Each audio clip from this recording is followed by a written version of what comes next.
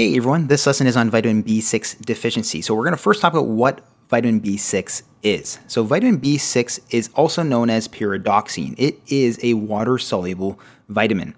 And why do we need vitamin B6? Well, we actually need it because it's required for many processes in our body. I'm going to talk about these processes in more detail in the next slide, but briefly, it's involved in nutrient metabolism, so lipid and carbohydrate metabolism. It's required for proper neurological functioning, and it's involved in immune system functioning as well. There are actually many dietary sources of vitamin B6. We have to get it from our diet, but there are many different dietary sources. These include meat and fish, nuts, legumes, and fruits and vegetables. And the recommended daily allowance of vitamin B6 includes the following. For adults, 1 to 1.7 milligrams per day is the recommended daily allowance. It changes for individuals who are pregnant or lactating. These include about 1.9 to 2 milligrams per day. And in children, it is slightly less, anywhere from 0.5 to 1 milligram per day, depending on the age of the child. So what are the processes whereby we need vitamin B6?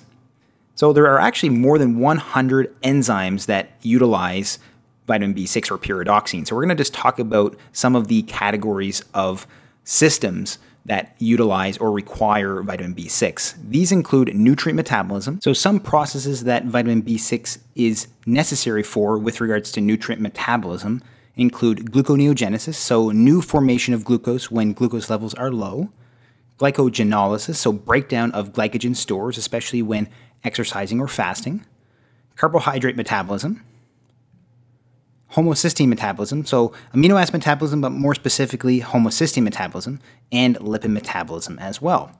Now, vitamin B6 is also important for hemoglobin synthesis because it is involved in several steps in synthesis of the porphyrin ring as part of hemoglobin.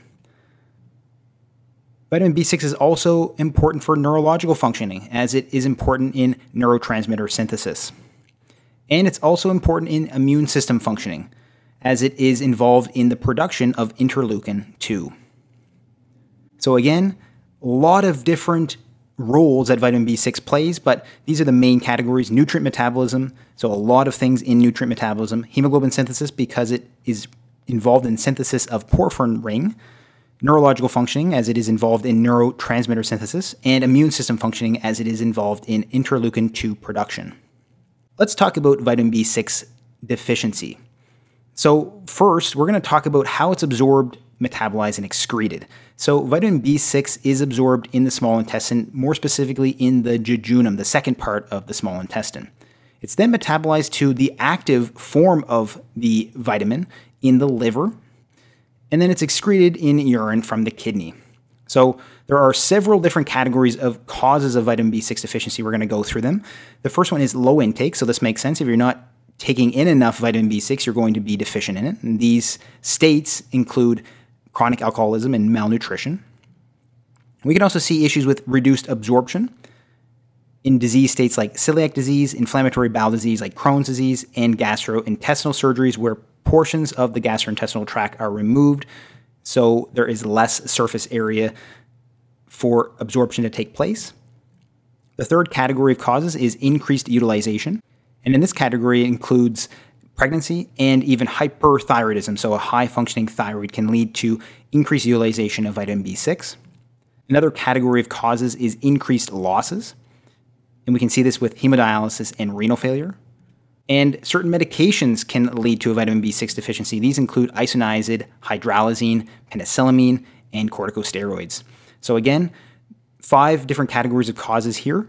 Low intake, reduced absorption, increased utilization, increased losses, and certain medications. So what are some of the clinical features of vitamin B6 deficiency? So we're going to break it down into different systems. The first one we're going to talk about is the neurological system.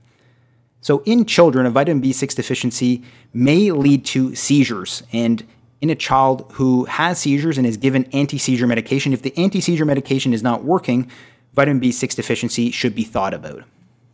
In adults, vitamin B6 deficiency can lead to altered mental status or confusion.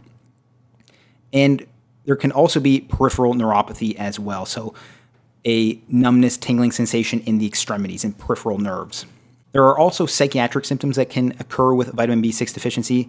In adults, vitamin B6 deficiency can lead to depression. And there's also integumentary or skin signs and symptoms that can occur with vitamin B6 deficiency. One finding is seborrheic dermatitis, so a dermatitis where there is hair-bearing areas, so the head, beards, those types of areas.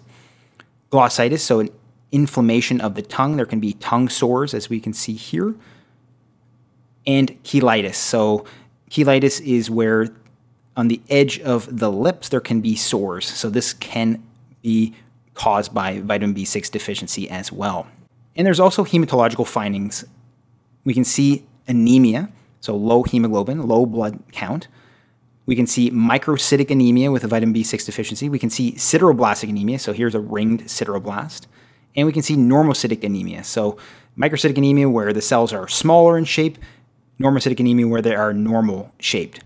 So again, the clinical features include neurological issues like seizures in children and altered mental status in adults, psychiatric symptoms like depression in adults, and integumentary findings like seborrheic dermatitis, glossitis, and angular chelosis. And with regards to hematological findings, so findings on lab work, we can see microcytic or normocytic anemia, and we could also see sideroblastic anemia, which is a type of microcytic anemia.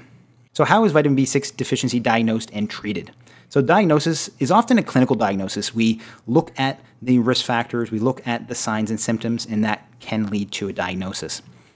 But serum pyridoxal phosphate can also be measured, and it is low in vitamin B6 deficiency. And once a clinician has diagnosed vitamin B6 deficiency, the treatment involves identifying risk factors and underlying causes. So a lot of those risk factors we talked about before.